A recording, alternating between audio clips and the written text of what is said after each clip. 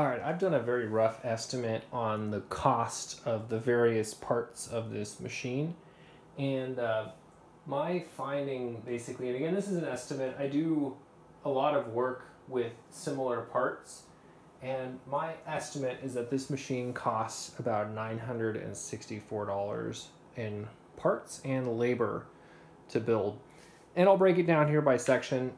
These end covers and the front cover here, probably about $62. That's, the hinge hardware, and honestly, these side plates have quite a bit of machining that have to happen, and they've got fan covers, and they've got little magnetic attach latches on them. So I think that's probably close. That's probably the area I'm the least confident on, because all of the polycarbonate stuff that I've worked with has been folded. So I had heat forming on it, and this is not heat formed. So it's just kind of raw stock that's laser cut. So about 62 bucks there. For the entire gantry here and the actual mechanical portion of it, I'm estimating this costs about $400, $404. It also includes the spindle because I couldn't detach the actual spindle body there. And basically what I did there is I estimate that that's about 35 pounds of aluminum. Aluminum's 25 cents or so per cubic inch.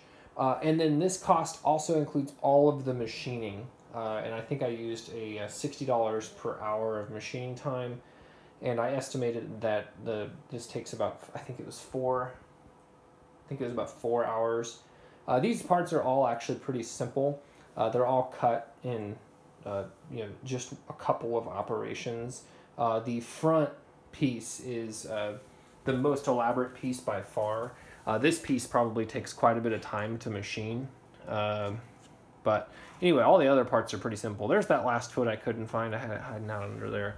But anyway, yeah, about $404 was my estimate on that. The stainless steel is expensive.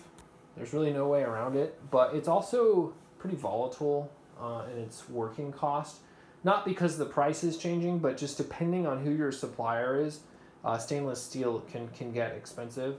I think this is actually a low number, and I have it being $167 for the 30 plus, what was it, 29 pounds? 29 pounds of stainless steel in here with the simple forming. None of these parts are particularly complicated, but they are formed except for the bottom piece. So about $167. It does include the e-stop button just because I have it in that pile, and the e-stop button is probably a couple bucks with the wiring.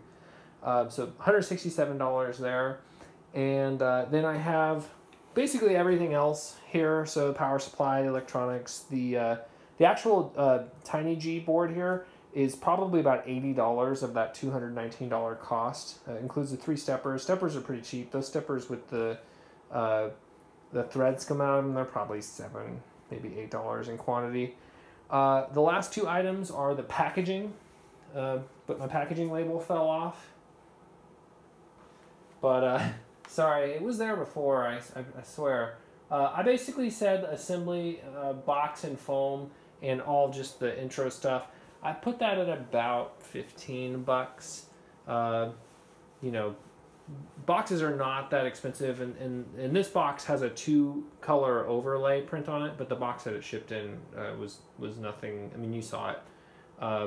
There was a pallet, but I didn't actually receive it, so they're obviously having to pay for a wood pallet. That probably bumps the cost maybe up to like 25 bucks with what wood costs right now.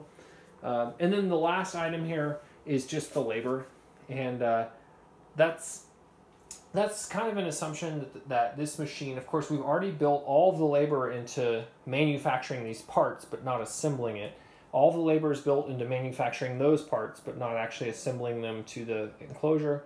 And then, of course, these are probably just a sheet metal manufacturer, so their cost of labor is already built in as well. So it's really only the labor to assemble all of these aluminum parts here, and then assemble all of this junk to it, and then put those on, put that, drop it in a box. And I estimated that's about $100 in labor. And so again, the final price there was, I have it here on a spreadsheet, $965 was the material cost. Now, of course, Bantam is spooling up this product, so probably some of these costs are a little bit higher, particularly the labor, just because when you're starting a new production line, things can take a lot longer. But really, this machine shouldn't take more than about 4 hours to assemble once you've manufactured all of the individual pieces.